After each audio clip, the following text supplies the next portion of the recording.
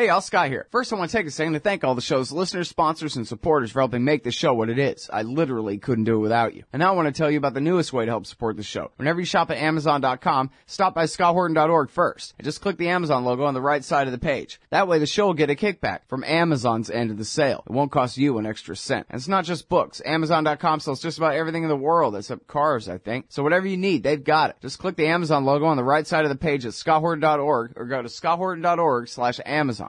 Okay, next up is Susannah George, writing for the Global Post. Welcome to the show. How are you doing? Hey there. I'm doing well. Thanks so much for having me. Very happy to have you here. A very important article that you've written. Very interested to hear you tell the story. It's called "America is Building a Sunni Army in Iraq to Take on the Islamic State." Somewhat of an attempt to redo the awakening movement of 2006 and 7, I presume, only as you describe here, without much cooperation from the government in Baghdad. I guess, first of all, let me ask you this. You say the base is just outside of Mosul, and that made me wonder, well, how far outside of Mosul? On the Kurdish side of the line, or really just outside of Mosul, or how's that work? Well, it was just a few kilometers from the front lines, and you did have to pass through a Kurdish checkpoint to get to this base, and it was in this kind of no man's land that exists all around Mosul now, between the Kurdish-controlled parts of northern Iraq and then the actual front lines where there's fighting going on with the Islamic State. Okay, and then so you have here General Khaled al-Hamdani. Now, who's he? What's his background? Well, al-Hamdani was the chief of all of the police in Nineveh province before Mosul fell. He worked very closely with the Americans when U.S. forces were in Iraq during the U.S.-led occupation.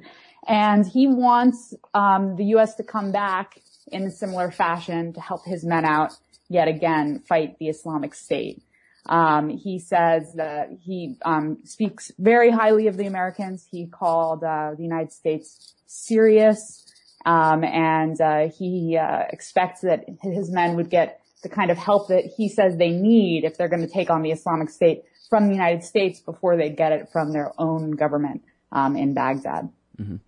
Okay, and then so I know it's complicated. I don't even know how to ask the question right, really. But what exactly could you? How could you describe the relationship between him and his collection of police officers or former police officers and the tribes from that area? Is he a member or a kind of a high-ranking member of a local tribe, or he's allied with local Sunni tribes? How many people is he counting as his ranks here?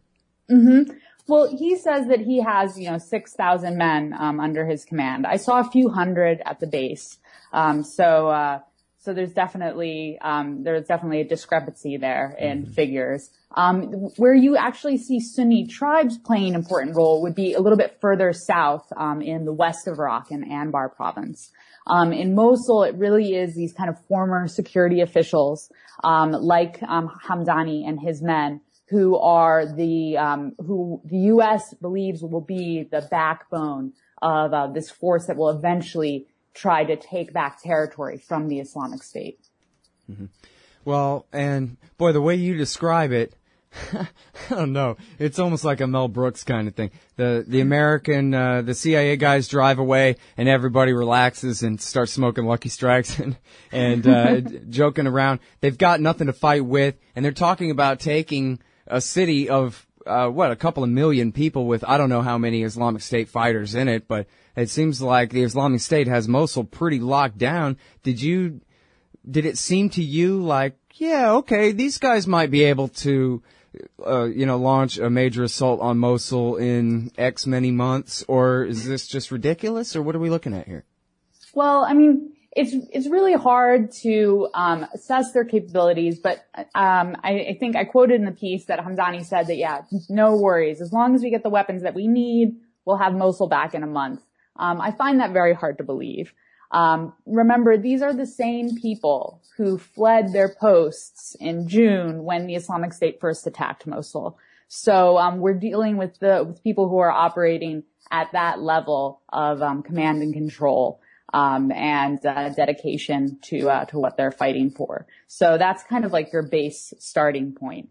What Iraqi officials say is give us the weapons and we'll be able to do the fighting. But the problem right now is that no one is willing to arm these men because, as I mentioned earlier, these are the same people that not only did they flee in the face of combat with the Islamic State, but many of them left their weapons behind, which is why the Islamic State is so well armed now. Right. They were able to pick up a lot of weaponry when they took Mosul that the Iraqi army and security forces left behind. And also there's just this deep distrust between Baghdad, which is dominated by a Shia government, which seems very, very powerful right now, especially with all of the influence that Iran has gained as they've helped Baghdad in the fight against the Islamic State, and the country's Sunni community that's been alienated by years of increasingly sectarian policies by the country's former prime minister, Nouri al-Maliki. Abadi has made some improvements in that arena, but he has a long way to go. And you can tell that the distrust remains because the weapons just aren't getting there to these Sunni fighters from Baghdad. Right. Yeah. Well, man, there's so much to go over here. I wonder does it look to you? I mean, obviously Abadi is also just a member of the Dawa party like Maliki and Jafari before him. Jafari now the foreign minister. Does it seem like he's even interested in doing this? Because it sounds like what we're talking about is replicating the failed attempt to meet the benchmarks of 2007. Everybody said the surge worked, but they never measured it by the benchmarks that were set out in the first place, which was one of the primary, points of the whole exercise was to get the Shiite-run Baghdad government to go ahead and pay these guys to be the army and the local security forces in their own areas anyway. And yet they had no interest in doing that whatsoever. People pin it all on Maliki, but it seemed like America gave them Baghdad. They didn't care. They said, you guys can take the worst part of Iraq and beat it. And so now they're supposed to want to arm these guys and pay these guys and integrate them in the way that Petraeus could never get them to when he had 150,000 people in the country. Exactly.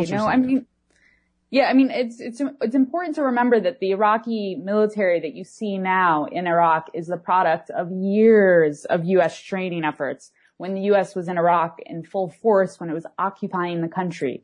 And it's also the product of billions of dollars in training and arms. So to think that the U.S. can kind of sweep in and even in a few months, a few years, kind of build up an army that could take on the Islamic State is,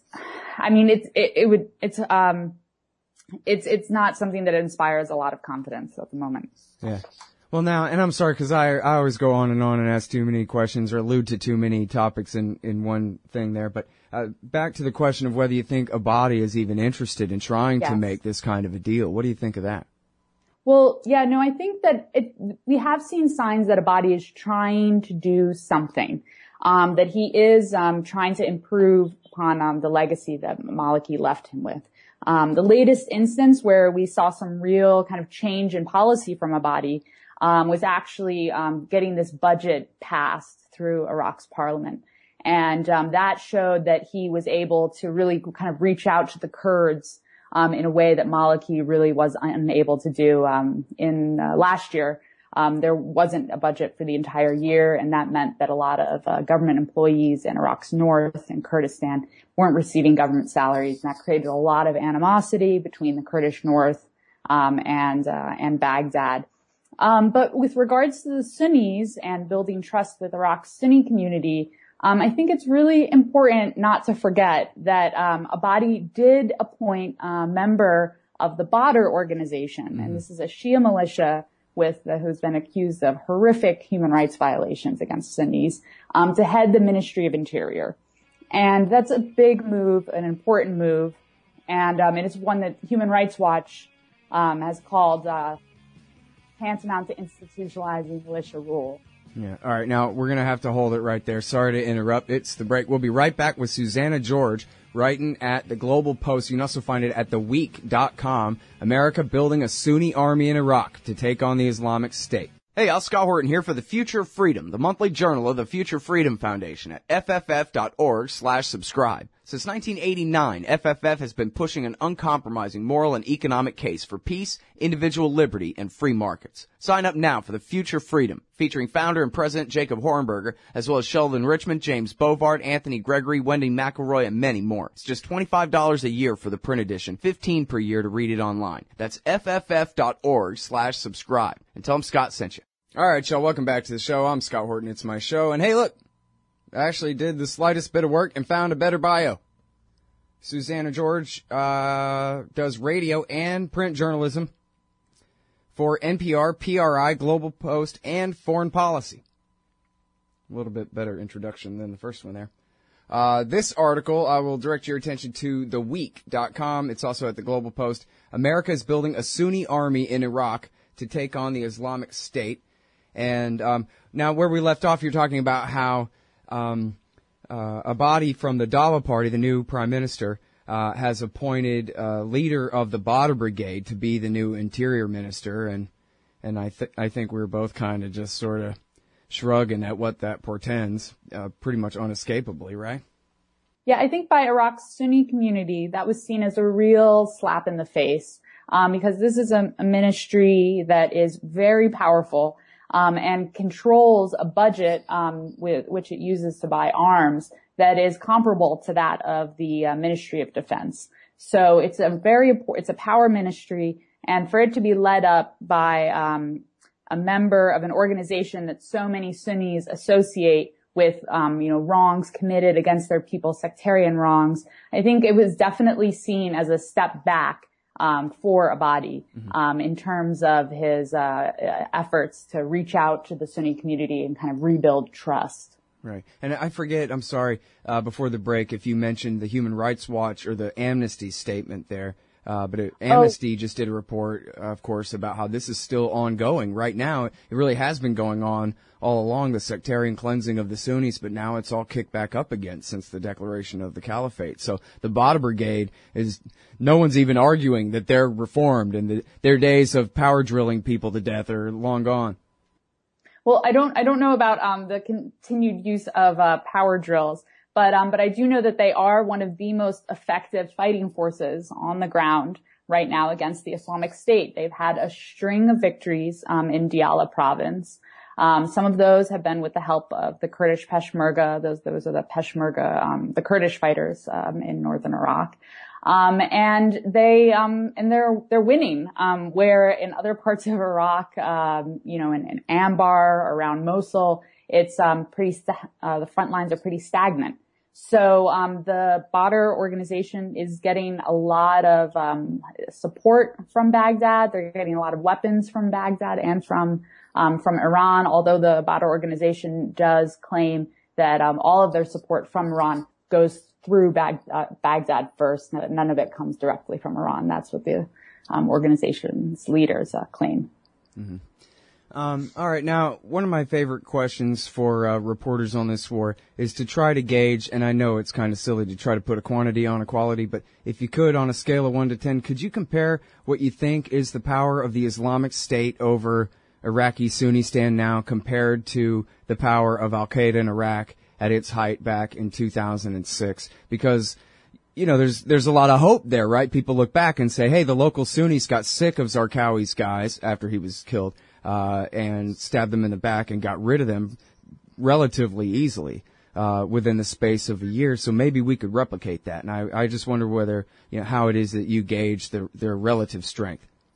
Mm-hmm. Now, I think it's a really interesting question, but I think it's very difficult to to answer numerically. Right. These are two very different organizations, with two very different, kind of end goals.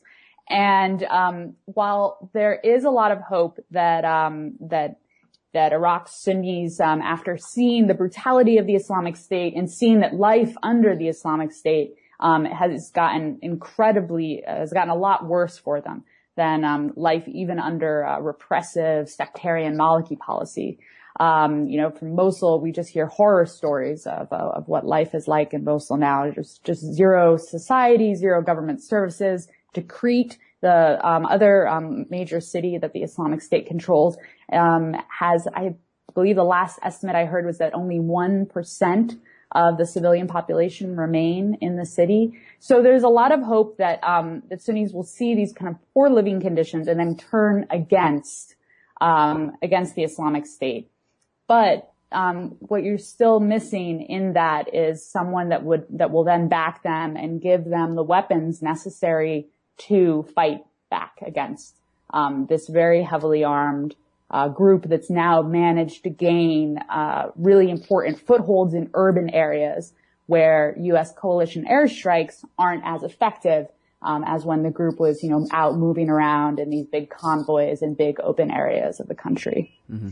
Well, see, all this brings us back to the question of what the Americans are doing with, even to the degree that they're backing this army of, even to the degree they're backing the Kurds and backing the Iraqi government as well as this Sunni army that they're building here, of what their policy is and whether it coincides with reality at all. And the biggest question, of course, being whether Iraq is a place anymore, whether such a thing exists.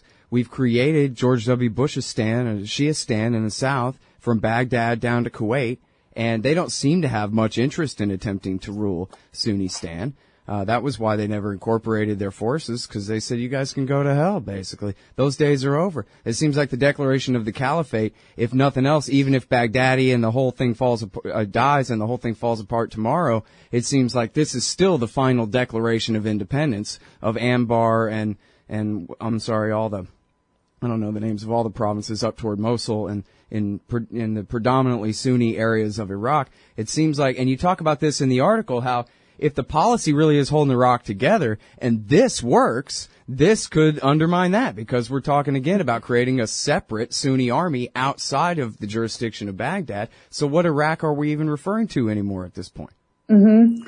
Yeah, I'll try to back up a little bit and answer kind of the first part of your question and get to the policy part. Sure. So what I saw at this base that I visited was a pretty routine visit by a small group of U.S. officials who are meeting with Iraqi personnel, and they're just assessing what their needs and wants are for this eventual fight to retake Mosul, retake territory that the Islamic State holds. And originally, this was planned. This plan to rearm Sunni fighters was going to fall under this big piece of legislation called the National Guard. And at the time that it was first introduced, this was a time when Baghdad was really asking the U.S. to up its involvement in Iraq, to increase airstrikes, to increase support of Iraqi military. And so Baghdad kind of warmly, or maybe lukewarmly, responded to the U.S. proposal of creating a National Guard that would create a unified military for Iraq that would include Sunnis and Shia and Kurds, and would help to heal some of the sectarian rifts that allowed the Islamic State to come into Iraq in the first place. At the time, the U.S. referred to it as a cornerstone of U.S.-Iraq policy because it was a way to kind of rebuild this trust. But since then, it completely just languished in parliament in Baghdad. And to be fair, Iraq's parliament does not pass very much legislation at all.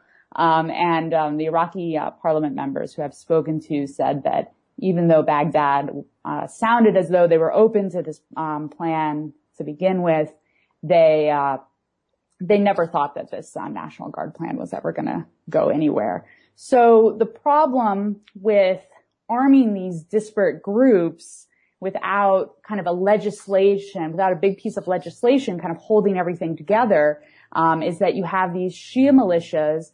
You're going to have these kind of armed Sunni groups at one point. You have the armed Kurdish fighters. But the problem is that the Baghdad can then turn off that supply of weapons whenever it wants. And so there isn't any kind of long-term trust building that will go along with arming these disparate groups.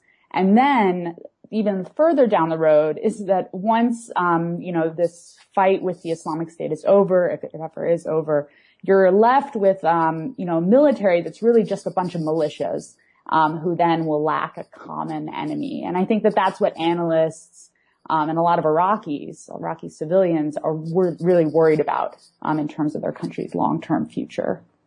Right. And, of course, we don't even have a chance to talk about the western half of this war in what used to be eastern Syria now, but maybe another time. I sure appreciate your time on the show, Susannah. Thank you so much for having me. That's Susannah George, y'all. She's at the Global Post and also at Public Radio International and National Public Radio, and I'm late. We'll be right back with Jason Ditz right after this. Hey, y'all, Scott Horton here. It's always safe to say that one should keep at least some of your savings in precious metals as a hedge against inflation.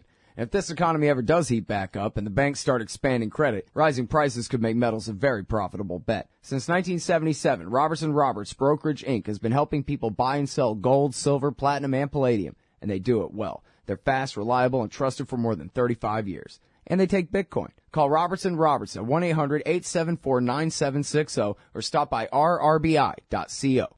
What was the only interest group in D.C. pushing war with Syria last summer? AIPAC and the Israel lobby. What's the only interest group in D.C. pushing to sabotage the nuclear deal with Iran right now? AIPAC and the Israel lobby. Why doesn't the president force an end to the occupation of Palestine, a leading cause of terrorist attacks against the United States? AIPAC and the Israel lobby. The Council for the National Interest is pushing back, putting America first and educating the people about what's really at stake in the Middle East. Help support their important work at councilforthenationalinterest.org. Hey, all, Scott here for Liberty.me, the brand new social network and community-based publishing platform for the liberty-minded. Liberty.me combines the best of social media technology all in one place and features nightly classes, guides, events, publishing, and so much more. Sign up now and you get the first 30 days free. And if you click through the link in the right margin at scotthorton.org or use the promo code SCOTT when you sign up, you'll save $5 per month for life. That's more than a third off the regular price. And hey, once you sign up, add me as a friend on there at scotthorton.liberty.me. Be free. Liberty.me.